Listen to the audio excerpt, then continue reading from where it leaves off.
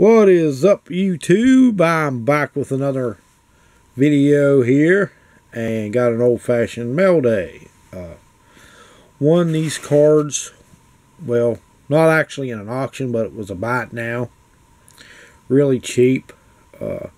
It makes me wonder because you couldn't really see the condition of the cards in the pictures. It makes me wonder because they went so cheap that may not be in the best condition, but I took a chance. Won the contents of this on eBay for $3.10, and it was like $4, almost $5 shipping. And it came from, let's see here, don't want to show the address. I think it was South Carolina, it looks like, but we shall rip into it. And I guess maybe because of the way they are stored, maybe the extra weight. And I think that is it.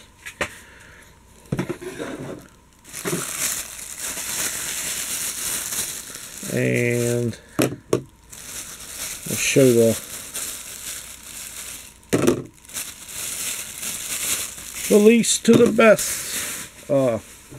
It was a lot of Shaq cards. Well, it was two separate things. One was just rookie card, and the other one was the rookie card plus these two, which are from 93 to 94.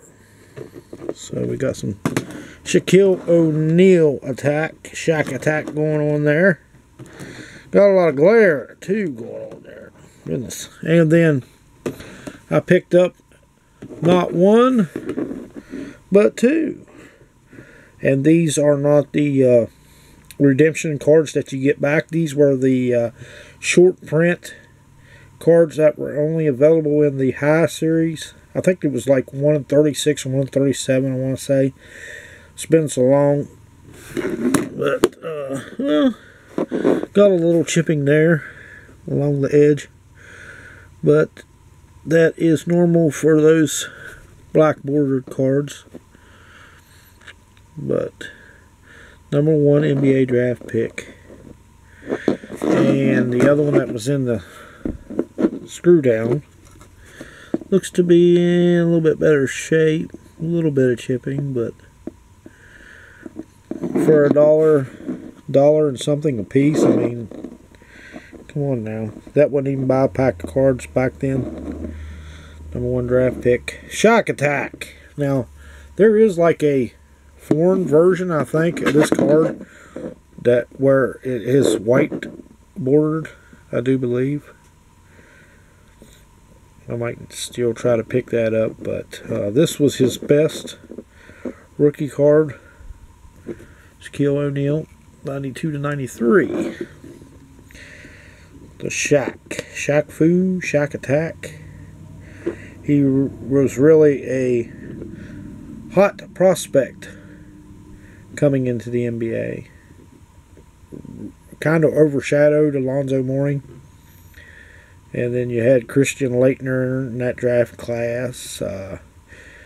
You had one guy that got a little love there in the beginning was Harold Miner, who was dubbed Baby Jordan for his resemblance to Michael Jordan. Who else we had? LaFonso Ellis did pretty well. Walt Williams, Clarence Weatherspoon.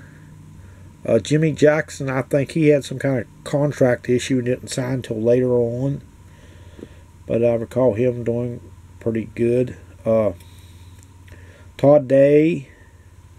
Just a really, really phenomenal draft class that year. And pretty much that draft class was likened to the 84 draft class with Dan Marino and all those. John Elway. It's 84, 85. Oh, my memory is failing me. I think it was 84. But that will do it for this video. And we'll see you in the next one.